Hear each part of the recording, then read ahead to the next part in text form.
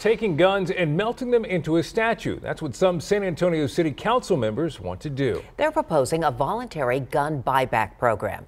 But as Eyewitness News reporter Erica Zucco explains, the city's police chief says not so fast.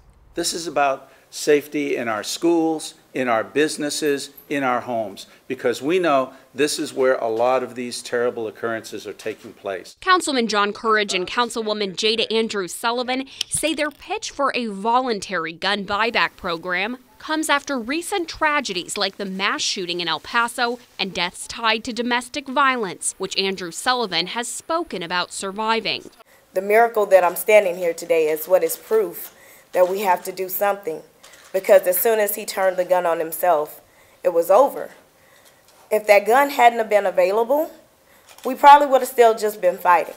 They're asking other council members to consider a plan allowing people to turn in guns for money or gift cards. Then they would melt the guns to create a memorial for gun violence victims. They're still researching ways to pay for the plan and where they do drop-offs, suggesting police stations as one possibility. But Police Chief Willie McManus released a statement opposing that plan, writing, "I have participated in gun buyback initiatives in the past, and I don't believe this proposed plan is an effective use of the department's resources.